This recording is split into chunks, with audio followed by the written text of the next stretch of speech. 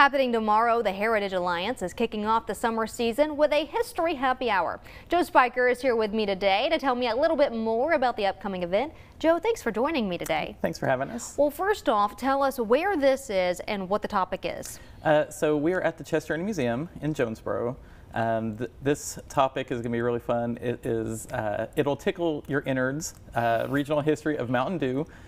So we bring guest speakers in, and this is Reese Brenner from the Reese Museum. I'm sorry, Spencer Brenner from the Reese Museum, talking about Mountain Dew history, its ties to the area, and kind of how it all got started. And let's kind of touch base on that about why you wanted to go with this topic. Well, the good thing about our program is we reach out to speakers from different places, and they kind of come to us with topics that they're interested in.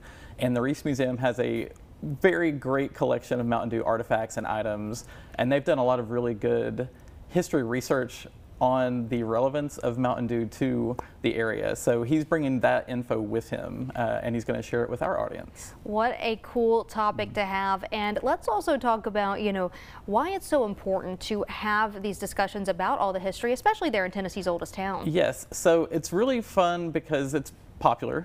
It's the third or fourth most popular soda brand in the world, and its origins are right here in East Tennessee between Knoxville and the Tri-Cities.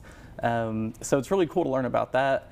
And then it's also really cool to learn about how the soda got started with like really kind of damaging ties to Appalachian hillbilly stereotypes. That's where the name comes from.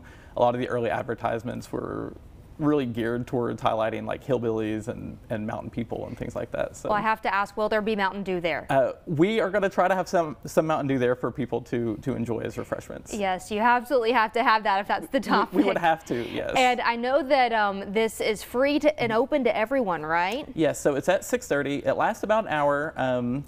There's time for questions and answers after. We normally have refreshments, and we will try to have some Mountain Dew.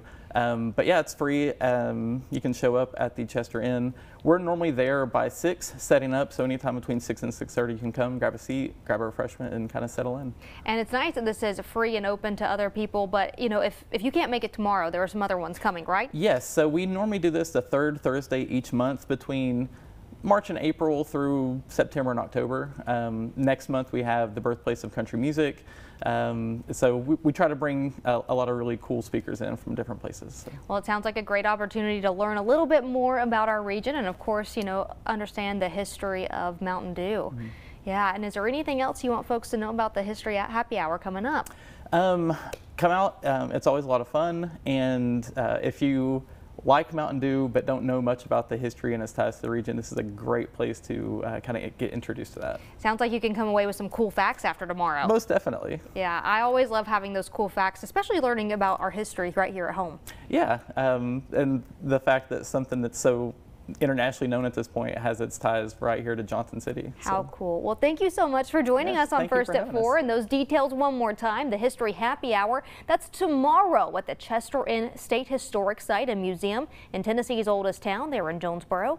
Kicks off at 6:30 p.m. That program is free and open to everyone.